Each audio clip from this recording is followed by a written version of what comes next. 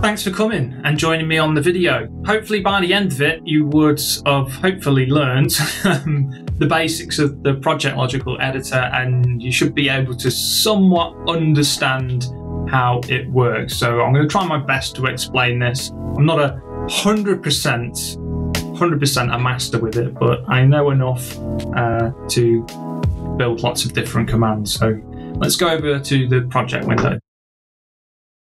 Now, if you don't know what the Project Logical editor is, you can get to it by going to Track Visibility Agents, clicking on it, and at the bottom you'll see Project Logical Editor. Essentially, it's the most powerful tool of Cubase, and it allows you to take all the different functionality that's built into it. For example, selecting tracks, arming tracks to record, disabling, lengthening MIDI, shortening MIDI, anything you can think of that you do with Cubase on a day-to-day basis. You can basically build your own commands that take those things and, you know, merge them together to make an ultimate workflow.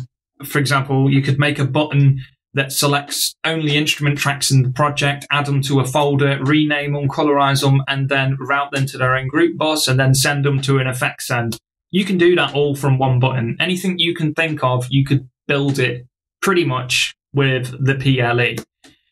Now, it can be a little bit intimidating at first because there's not really, the last time I checked, there wasn't really any decent documentation on the Project Logical editor and how you use it and how everything's explained. So hopefully I'll be able to help you out in this video.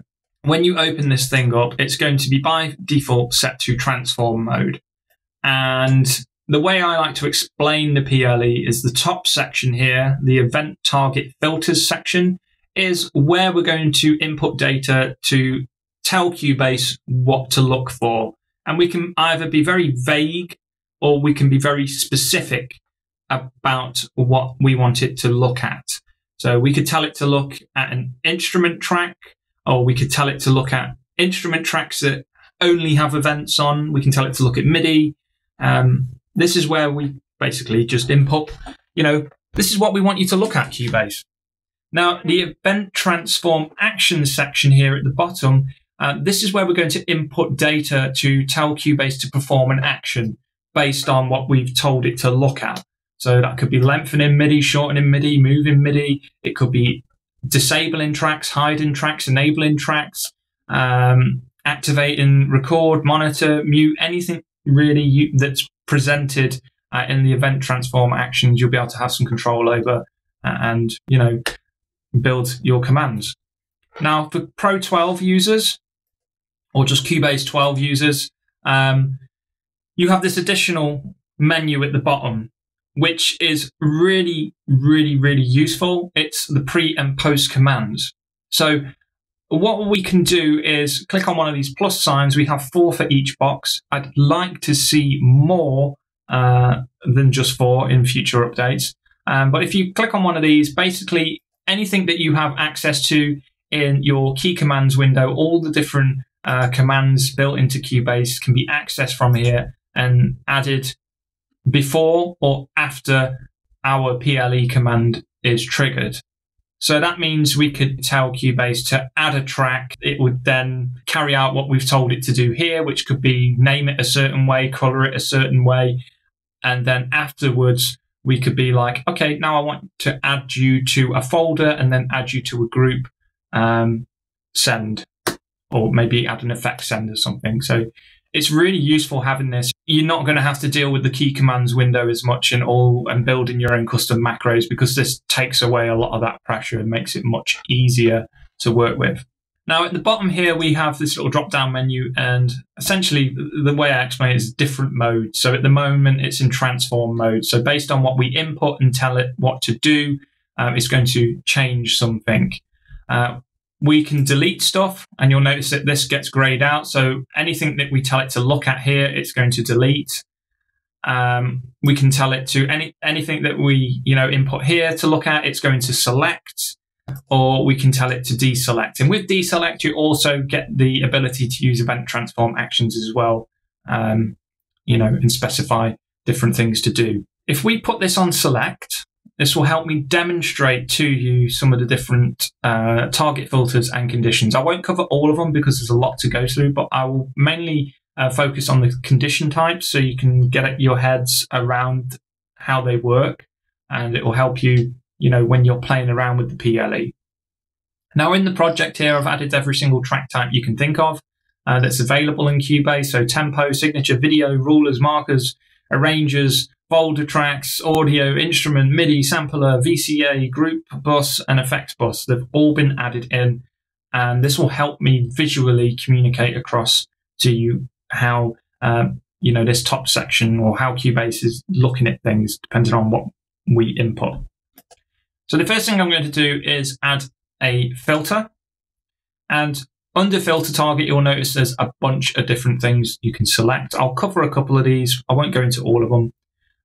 But the first one we're going to look at is container type. Container type will allow us to select one of 4 different parameters. We can select folder track, part, or event.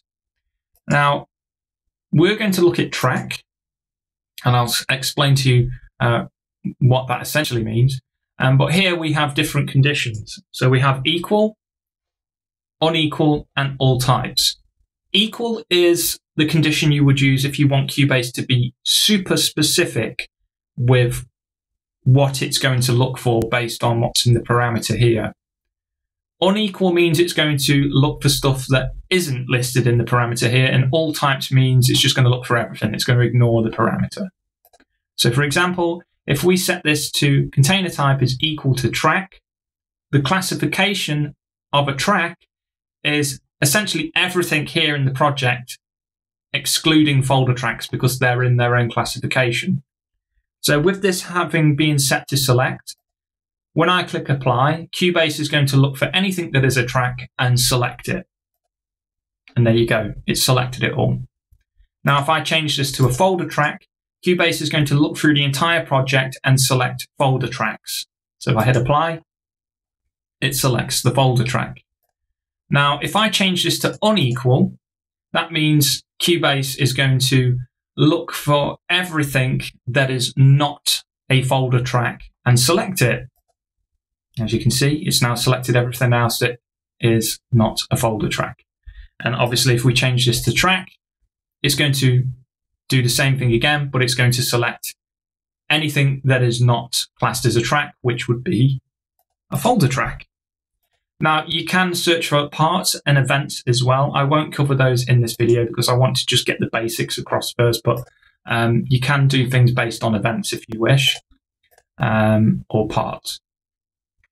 Now, I'm going to change this to media type. Now, media type has the same conditions, but you'll notice in parameter 1, we have a bunch more options. So we can do things based on audio tracks, MIDI tracks, automations. We can look at markers, transpose, arrangers, tempo, anything here.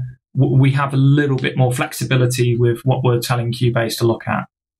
Now, if I select MIDI track, which is what most of you are going to use if you're building PLEs for your projects, MIDI includes 3 different things. It includes MIDI tracks, sampler tracks, and instrument tracks. So anything with MIDI. So if I click apply, you'll notice that it's selecting all of those in the project. Again, if we change this to unequal and parameter 1 is MIDI, anything that's not a MIDI track will be selected. Now let's say I want to, let's say we want to select all of the instrument tracks in our project, not the MIDI tracks, not the sampler tracks. We just want to select our instrument tracks. How would we do that? Well, we could add another condition, but first we need to set this to equal as MIDI. So that means Cubase is going to look through the project for all types of MIDI track. But here you'll notice that with our instrument tracks, it has, the name of them has instrument track in the title. So we could create another insert here and then use name. Now, how these conditions work for name are, I'll demonstrate to you because it's a good way of showing how exact Cubase can be when you're using the equal condition. Now, if I just typed instrument track into parameter 1 and hit apply, Cubase is not going to do anything because I've typed everything in lowercase. Now, if I type it exactly as it's presented in the tracks, instrument track with a capital I and a capital T, and hit apply, it's only selecting the one instrument track and not the other stuff. Why is that? Well, that's because it's only going to search for exactly what's input here.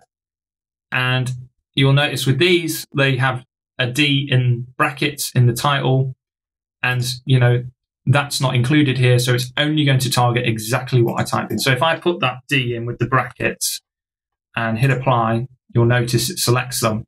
But if I had the D as a lowercase, it's not going to select them. Super specific. And this has some very useful applications. If I want Cubase to be a little bit more chill about how it looks for the word instrument track, I can select contains. And it doesn't matter if I type in instrument track all in lowercase, or if I don't add, the extra text. Anything that has the words instrument track in the title is going to get selected. Okay. Now, if we change this to contains not, again, it's the opposite of contains. So anything that doesn't contain the word instrument track, I want you to select it in the project, as long as it's a MIDI track. So anything that's a MIDI track that doesn't contain the word instrument track, select it. And as you can see here, it's selected the MIDI track and the sampler track. Now, we obviously don't want to do that. We want to select instrument tracks. Now, what I want to move on to is actually performing some event transform actions. So from down here, I'm going to select transform, and this will give us the option to do stuff to this instrument track selection that we've input. So if I add a new action targets, again, there's many to choose from. I'm going to look at track operation for this video. And under operation, you'll see that we have a bunch of different things. So we can tell it to arm for record, monitor, solo, mute, read, write, all this other stuff. For the sake of this video, I'm going to select solo. Now, parameter 1, there are 3 different options: enable, disable, and toggle. If it's enabled, it's going to turn something on. So if I hit apply now, it's going to search through the project for anything with the word instrument track in, and then it's going to mute it. Oh, sorry, solo it. It's going to enable the solo. As you can see there, it's enabled solo on our instrument tracks. Now, if we change this to disable and click apply, it's going to turn it off for the instrument tracks. But it doesn't matter if I keep, pressing this, it's always going to keep turning it off. So the third function is a toggle function. So it's not only can it turn stuff on, but if you execute the command again, it's going to turn stuff off. So if I hit apply, it solos. If I hit it again, it'll unsolo. Now, toggle functions are really useful for when you're building certain commands, but I would avoid using them personally if you're going to do anything that's visibility related. So hiding tracks, showing tracks with events, hiding tracks with events, because Cubase tends to not sort of like reset itself when you're using a toggle function. So you would have to add something in to reset it before another command is executed. Otherwise, it just causes all kinds of mess. Trust me on that. But toggle functions are very useful and have their applications. With the knowledge that we have now, let's build a command like we want to take all of the instrument tracks that are a certain color, and we want to add them to a folder, and then we want to add them to their own group in the mixer, or route them to a group. First of all, I'm going to, I'm going to change the color of these to yellow, like so, because I only want to target my yellow instrument tracks. And from the top here, we are going to set the media type is equal to MIDI. And then the name contains the word instrument track. And then we're going to add another filter. and change this to color name is equal. And to the right here, you can either type in the color name if you know what it is, but if you don't, if you click to the right of the arrow, it'll actually bring up the color palette for the project. This is my own custom color palette. If you want to get it, it's in the link in the description below to the website. And then from here, we're going to select yellow because I'm wearing yellow today. And when we hit apply, it's not going to do anything because we've got this set to transform. What I want to do is set this to select because I only want Cubase to select those tracks. I don't want it to transform them. And then once it's selected them, we're going to use the post-process commands section to add them to a folder and then route them to their own group. So to do this, we click the plus sign. I'm going to type in move selected, and this will bring up move selected tracks to a new folder.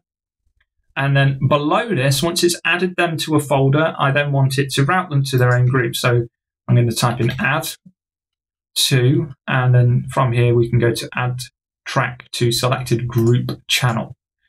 So that means when I hit apply, Cubase is going to look for anything that is a MIDI track. Then it's going to check if it contains the word instrument track. And if it does, it's going to check if it's yellow. And if it is yellow, then it's going to select it. Once it's selected it, it's then going to move it to a folder track. And then it's going to take those tracks and group them to their own bus. So when I hit apply now, just like that, Cubase has selected those two instrument tracks that are yellow, added them to a folder, and now it's prompting me to add them to a group. So let's just type in any old gibberish and go add track. And when we go over to the mixer here, you'll notice for those two instrument tracks, it's routed them to our bus. So really, really useful.